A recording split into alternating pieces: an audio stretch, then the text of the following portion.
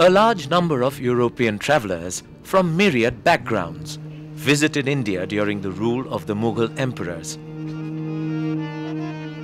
Aristocrats, priests and merchants traversed the length and breadth of the country and left impressions that are absorbing and sometimes insightful as well. Some of these accounts have been important sources for scholars studying the history of the period. Some remain as well-crafted narratives, a brilliant amalgamation of fact and fiction that recreates medieval India in all its color and romance.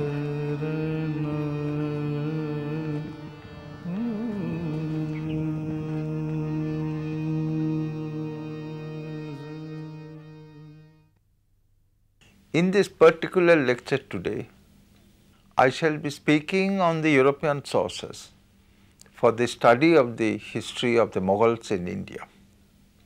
The European sources may be divided broadly into two kinds.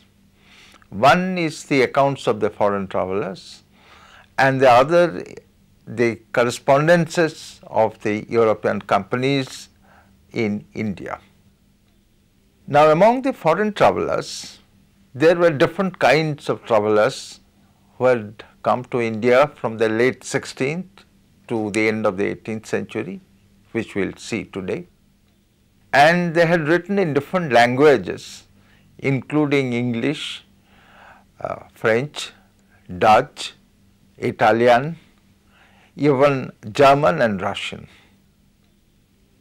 The accounts of the foreign travelers could be divided again into various kinds depending on the nature of their writings. The first one, which is the most numerous one, is the account which we call descriptive. The second one is analytical. The third one, we might say the memoirs or the diaries, sometimes personal letters. The fourth one is the Jesuit letters or Jesuit sources, the church history mainly. Among the descriptives, the first one that is important to us is written by Ralph Fitch, who came to India between 1583 and 1591. His account is important in the sense that he called some of the Indian cities as Moor city, perhaps being influenced by the cities of the Middle East, Baghdad or such Muslim city. Fitch is more or less accurate. He travelled widely, both in the river boats as well as on the land, and he had given a good description of India, not a very flourishing India though. The second kind are three French writers, Tavernier, Bernier and Thévenot. Among this, Bernier we shall see a little bit later separately, because his one is the only analytical writing on Mughal India. Tavernier is more or less is not a writer. He did not write it. It was written by a court historian under the order of Louis XIV, and it is not very clear when did he come, roughly from 1646, and when did he go back, approximately assumed to be 1668. He came 6 times. He was not an ordinary traveller. He was a jeweller, and he came to sell jewels, which he did with a large profit, to many nobles, including Shasta Khan, one of the important nobles of the Mughal court. Now, Tavernier's writing is partly memoir and partly descriptive. He has given descriptions, but as I have said, it was not written by him, and therefore it is not always very accurate. Thévenot, on the other hand, is a better writer, given a very good description, and the importance of Thevno lies in the fact that he has given the administration of the Mughals of the towns in India. Who are the officials of the towns in India, what are their functions, what did they do, etc., etc. Now that way he is a little bit different, but it is still a descriptive one.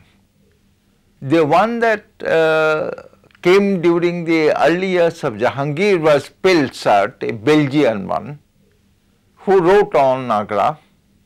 He said there were 5-story buildings and so on. Everybody used to eat ghee, that's what he said. And he has given also the record amount of money, which is 10 crore of rupees left behind by Akbar apart from jewels, etc. There were some other travelers apart from these three who did not tour the whole of the Mughal Empire. They toured only certain provinces. One may say about John Marshall in the 1670s, was an Englishman who came to Bengal and Patna and who wrote about the disastrous famine at Patna, the description, terrible description of the famine in those days. There was another one, Thomas Bowry, once again an Englishman, who came to Bengal and Orissa and wrote about the flourishing condition of Bengal and Orissa during the 1680s.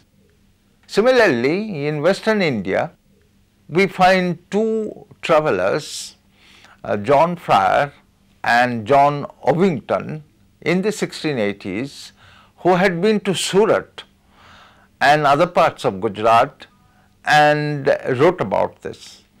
Their view was, which has not been accepted by the historians, that the Muslim merchants were living in style and the Hindu merchants were living in cottages in one room along with their animals. The reason is, as they said, that the Hindu merchants were afraid of the Mughal emperors. This has not been accepted by any historian so far, and one may reject this kind of opinion straight away. The person who came in the early 18th century Gujarat, when Gujarat was slightly on the point of decline, was Dr. Alexander Hamilton, who was in Gujarat for a number of years and wrote about the cities, their little bit of declining condition, etc. The person who wrote about the entire India as such, with details, came around 1750 and stayed about 1780s, a German priest whose book has been translated in French and in Dutch. He wrote in Latin though, Joseph Tiefenthaler. Tiefenthaler's description, not always very accurate, but covering the whole of India, shows that India as of the Mughals was certainly on the point of decline. This view of Tiefenthaler has been corroborated by a French traveller, an aristocrat, Count of Modav, who travelled in some portions of north and eastern India between 1773 and 1776. Modav had shown the decline of Agra, for example, and he said that the reason of the decline was that the Mughal court has gone away to Delhi. But that is not the only reason now, as the historian said. There are other deeper causes linking with the decline of the Mughal Empire. Modav at the same time had given the description and a warning to the French of the rise of the French power and the fall of the French power at the same time, and the rise of the English power and the fall of the Mughal power at the same time. This kind of contrast and the description as given by Count of Modav is very illuminating as such. He had given an excellent description of Calcutta, for example, or Chandanagar in those days, which was in rapid decline in his view.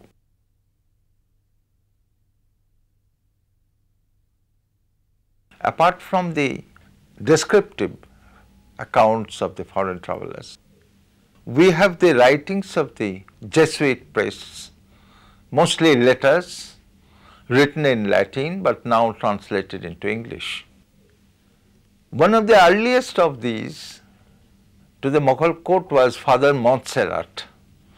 Montserrat and his companions, there were 4 Jesuit teams who came in succession to the court of the Mughals in Fatehpur Sikri and in Agra. They always thought that they are going to get the conversion of Prince Salim, the Jahangir or son of Akbar. And their writings all the time have this kind of hope that not only the ordinary people will be converted, but the princes will be converted at the same time. So there is a kind of a bias in their writings. They are always looking at good and evil from that point of view. Apart from these writers, there were certain others who had been to other parts of India. For example, in early 17th century Bengal, we have the very rare letters, which is a rare source, of the Jesuit writers from eastern part of Bengal, Jessore, Sripur, Bakla, Sonargaon, etc. And the bias remains the same. They wanted the conversion of the princess. As a matter of fact, this was the period, late 16th and early 17th century, when Akbar was allowing the Christians some kind of latitude. He had allowed them to build churches. He had even allowed them to make conversions. So the priests were taking advantage of this. And the result was that there was a backlash after some time, at least in Jessore we know. The Muslims got very angry, the Afghan soldiers got very angry, and there was a riot, and the Christian priests, some of the Christian priests were killed and some of them are imprisoned, and this kind of thing continued in other parts of the empire, sometimes without riot, but more or less with the same result. So apart from their writings, there were certain other priests who came even after that. Their writings are not very important. We have some of these, but these are not very important to us. European travelers came to Mughal India between the late 16th and late 18th centuries. European accounts about Mughal India can be roughly divided into 2 categories: accounts of foreign travelers and correspondences of European companies in India. A large part of the travelers' accounts are descriptive in nature. An important descriptive account is that of the British traveller, Ralph Fitch.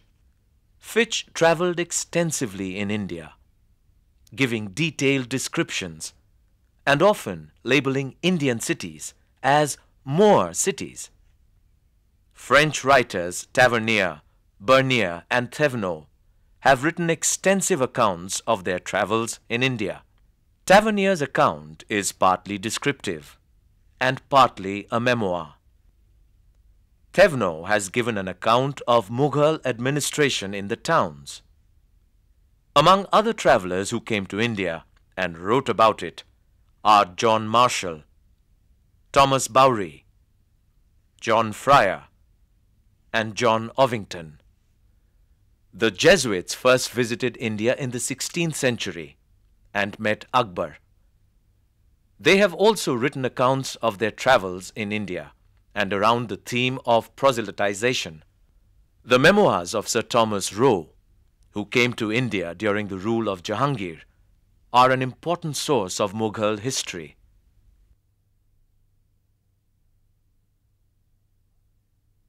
The third type is the memoirs, which we call the diaries, even some personal letters, which are very few.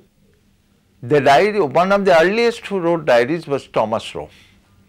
Thomas Roe came to the court of the Mughals in around 1616-17 during the time of Jahangir, and he wanted claimed himself as an ambassador of the British Queen then.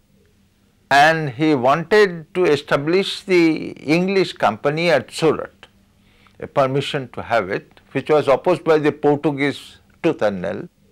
And he had given a very description of the politics of the court that was going on around this kind of demand for the permission. Finally, he got it, and the English were established there in Surat.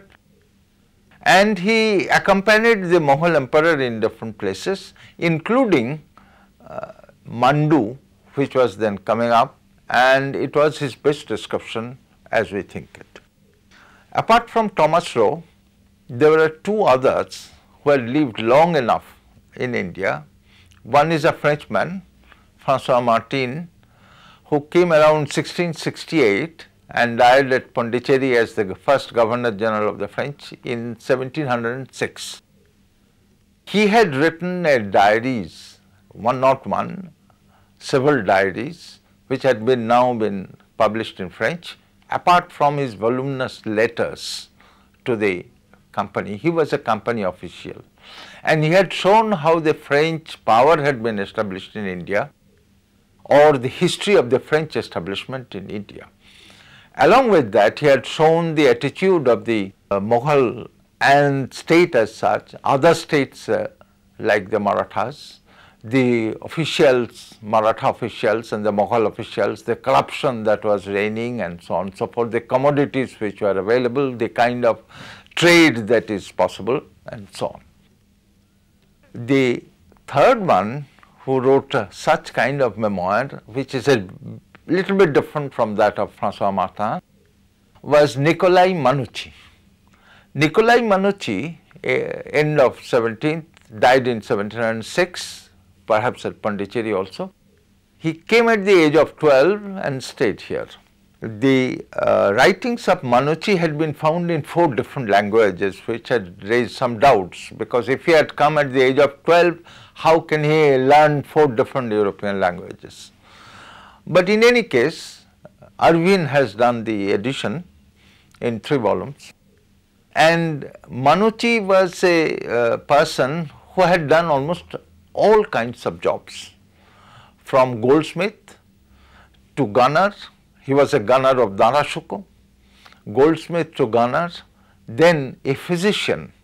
He was a physician at Lahore. He used to sit in the market and people used to come to him, and then he fled to Goa obviously for different reasons, and then so many other things that he had done. He was a close friend of Martin at the same time. Nicolai Manucci's memoirs, full of rumors as well as stories of the ghosts which are there according to him in certain areas.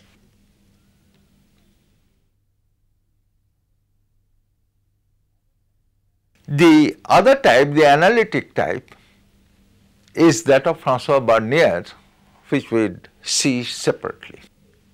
Now, all these accounts of the foreign travelers, they have certain features in common. One feature which could be seen in many of the cases is that they had come via the Middle East, either from Mughal or from other places by ship, which Bernier did for example, or by overland route, as Tavernier did for example. And they were influenced or impressed by what they saw in the Middle Eastern cities. And therefore, they were looking the same kind of cities with the minarets and minars and mosques, hammams and masjids, madrasas, etc. And they were thinking that this is the same kind of a city, same kind of civilization. As a matter of fact, as we would see later, that Bernier made the same kind of a statement. So, one problem remains, one feature remains rather, that they were very much influenced or impressed by what had happened in the Middle East. The second thing is that most of these travelers had taken the big routes, going into the towns, very few had gone into the villages, absolutely rare. And therefore, there is particularly no reference to peasants in the villages, what kind of agriculture, what kind of life they were leading and so on and so forth, their houses, their utensils, their food, these are not told to us by these travelers. Now, in looking at the cities, what is important to us is that they were always searching for the European city or the circular city of the Middle East. In the European city, they were looking for straight avenues, broad straight streets, regular streets, blocks of houses well divided, markets well divided, and so on and so forth, which they don't find in India. And therefore, they say that Indians do not have cities, they have overgrown villages. It's the same thing some of them said regarding the Middle East, they are saying the same thing regarding these Indian cities.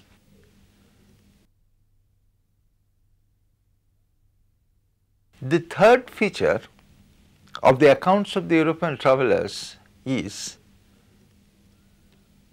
a question that what are their sources, because most of the travelers, excepting 2 or 3, they did not know Persian, which was the lingua franca in those days of the Mughal court. Bernier claimed that he knew Persian, which is a little bit doubtful, but others did not even claim that. So, what are their sources? For example, they relied on bazaar gossips and rumors. One Italian traveler, anonymous, who came around 1630, wrote at least 10 pages that Shah Jahan was sleeping with Jahanara, forgetting that Jahanara was the daughter, and said that the mullahs had approved it. This was in 1630s.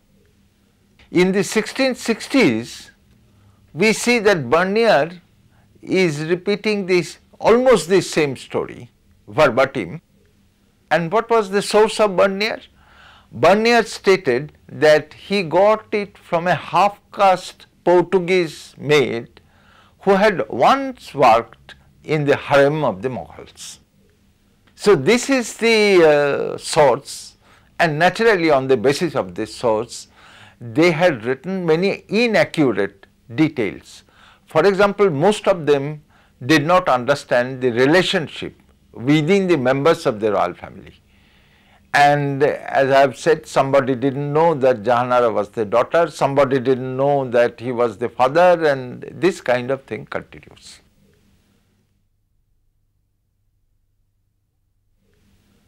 Fourthly, many of these travelers wanted to show that the civilization of India was inferior to the civilization of Europe.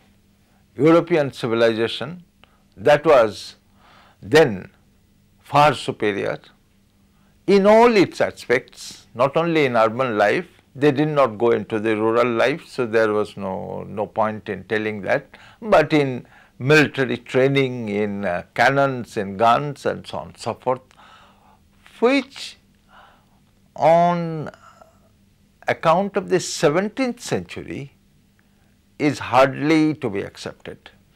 In the 18th century, this view could be accepted, but in the 17th century condition, this view cannot be accepted.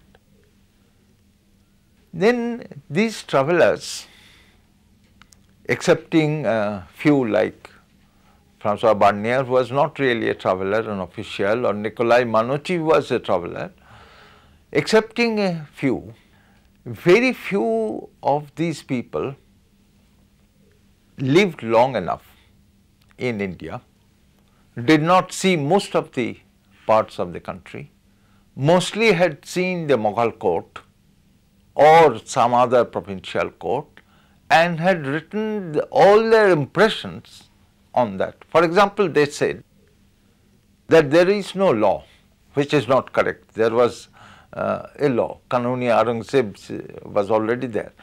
There was a law. Besides this, the judiciary was divided into two. The Hindus had their own and the Muslims had their own, and they had their own laws. So this fact they did not know, of course. There was no judiciary. The only good thing they could find in judiciary was that it was very quick. And one or two had said that a quick justice is better than a prolonged one, which was even just justice, but a quick justice is a much better one. So these are some of the points of the accounts of the European travelers, which should be kept in mind, which should be borne in mind, and we should therefore use the accounts of the European travelers with caution, and certainly after confirmation from certain other sources. Despite these shortcomings, the historians, all kinds of historians, had used these accounts, not all accounts, but some of these accounts with care. The reason is that they had written on certain areas which are not covered either by the Persian sources or by the provincial literature of the times. For example, as I have said, they had written on the towns. For example, Thevno had written on the town officials of Surat in this second half of the 17th century. Now we know Surat, we know that there were certain officials, but he had given a very detailed description of their functions. Even the lowest chaprasi, he was also there. So this kind of detailed information that they had given on certain aspects of life of India, this is important to the historians. That is number one. Number two, most of these travelers had gone from one place to another, either by river or by land.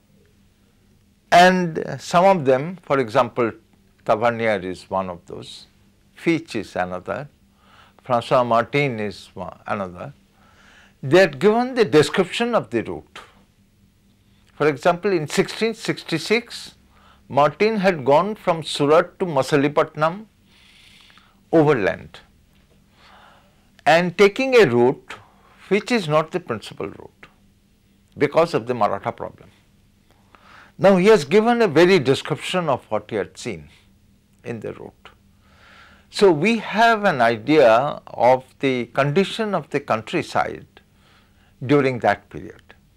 Another person who did it, similar thing, Count of Modav in 1773-76, he had travelled from Patna to Delhi overland, and he had given the detailed references of the towns and the villages, as well as the villagers and townsmen that he had met, the kind of agriculture, the technology used in the agriculture, the kind of housing which are there, the kind of trade that is being done, the merchants and so on and so forth.